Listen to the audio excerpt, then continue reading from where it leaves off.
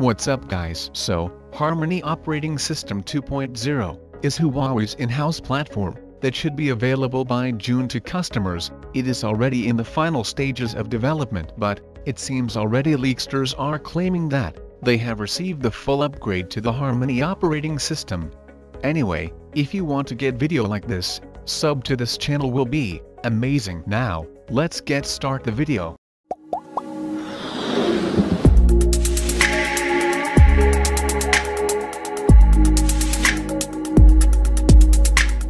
So, according to a notebook check report, Vivo tipsters are now claiming that they either heard of users receiving the major update of Harmony operating system already.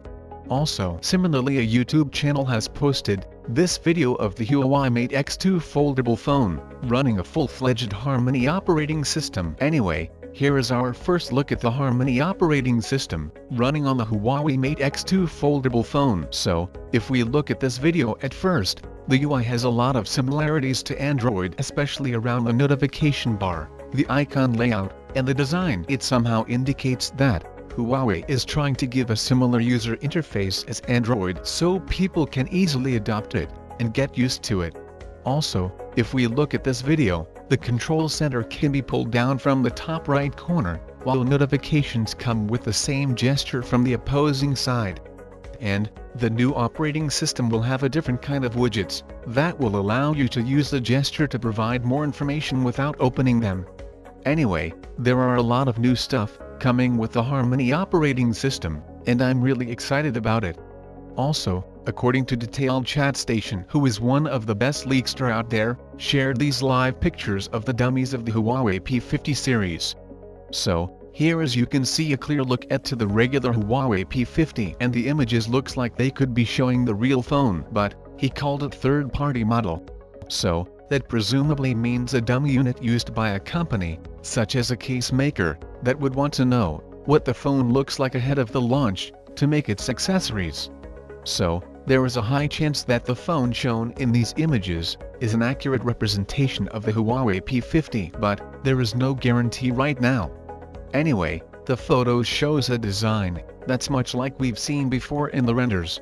So, there's a large camera block hosting two massive circles on the rear, and these circles are housing multiple lenses, like 2 lenses in each, and it looks quite good and unique. And the exact specifications of the cameras are not known, but really soon, I will provide you the exact specifications of all the cameras.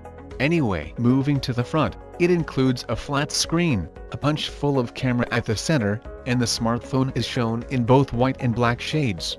Anyhow, the pictures also shows HarmonyOs logo, which further confirms Huawei possible switch from Android to its own operating system, and the Huawei P50 will get Harmony operating system out of the box. And we can say, we now know how the phone will look like.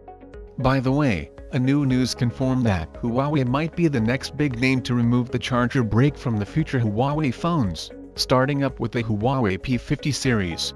So, that said, it wouldn't be for the financial or environmental reasons like the others. So, a lot of Huawei fans were saying that Huawei is joining Apple's strategy to make money.